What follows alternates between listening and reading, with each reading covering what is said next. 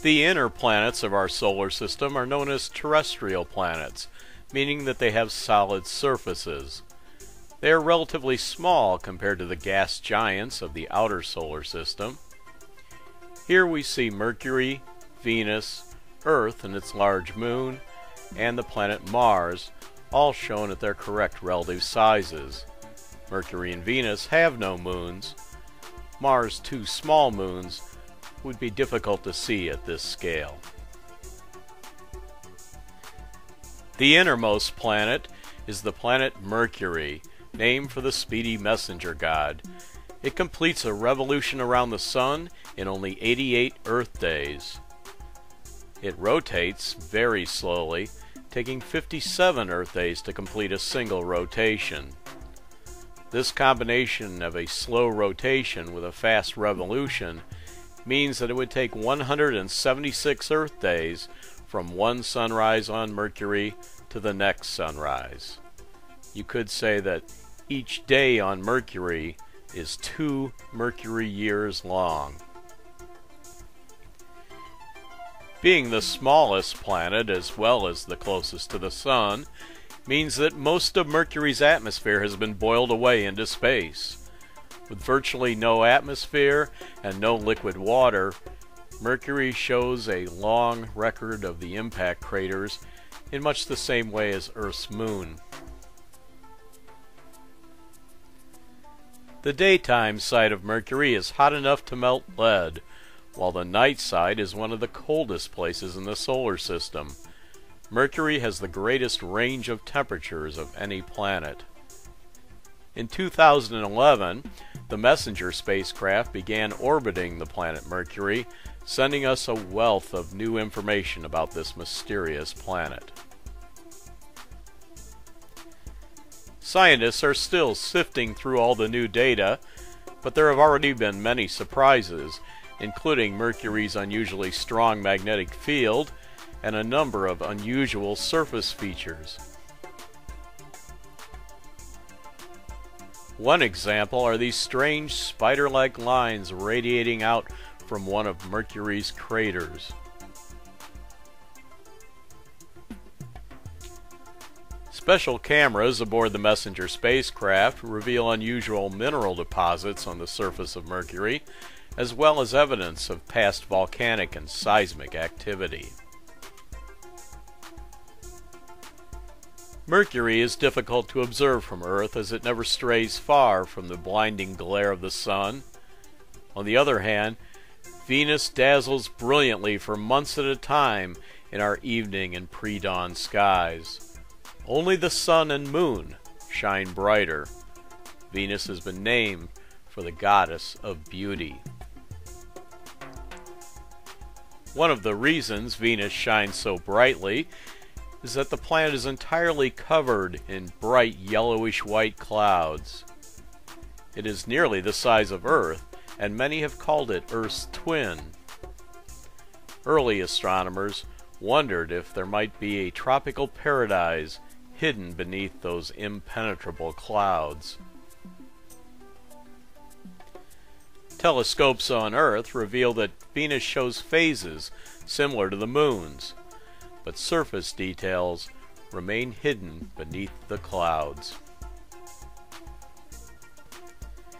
Venus orbits the Sun inside the Earth's orbit, meaning that the distance between Earth and Venus varies widely throughout the Venusian year. This series of photographs shows the appearance of Venus as it moves from a thin crescent to nearly full. Galileo used observations like this to demonstrate that Venus orbited the Sun rather than orbiting the Earth. Robotic spacecraft finally penetrated Venus's cloud cover using radar and other imaging techniques.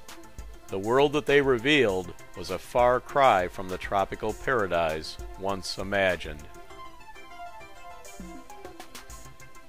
The surface of Venus is a nightmarish place, covered in craters, volcanoes, mountains, and canyons. Despite being nearly twice as far from the Sun as Mercury, Venus is the hottest planet in the solar system, reaching temperatures of 900 degrees Fahrenheit. The sulfur dioxide and carbon dioxide of its atmosphere trap the Sun's heat, causing a runaway greenhouse effect. One interesting discovery was that Venus, unlike all the other planets of the solar system, rotates backwards. This means that if you could see the Sun from the surface of Venus, it would rise in the west and set in the east. In the 1970s, the Soviet Union attempted to land several heavily armored robotic spacecraft on the surface of Venus. Those that survived did not last long. They were crushed by incredible pressures, burned by the extreme temperature, and buffeted by high winds containing mists of sulfuric acid. Moving beyond the orbit of Venus, we come to the largest terrestrial planet. Planet Earth is only slightly bigger than Venus, but the conditions and appearance are vastly different.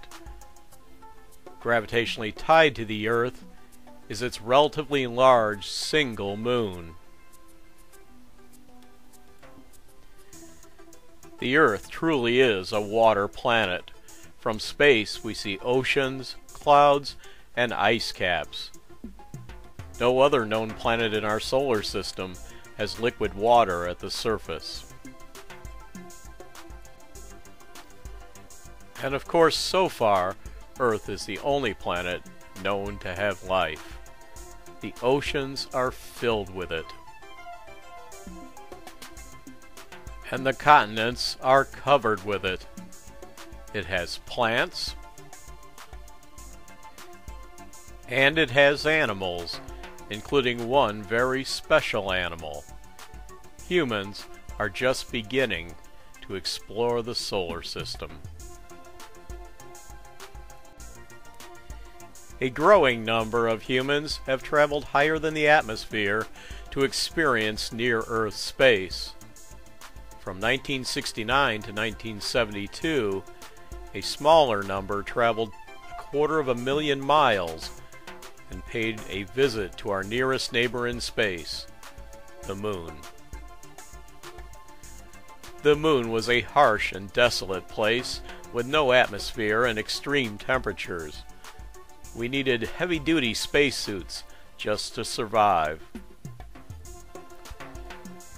The Moon was utterly dry and lifeless, and yet going there remains an important first step as humans begin to venture out into the universe.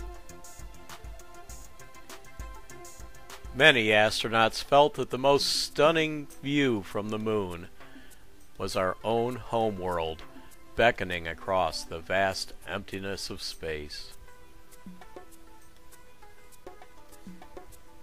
The footprints left on the Moon remain just as they were, untouched by wind or rain, waiting patiently for the next time humans will venture out.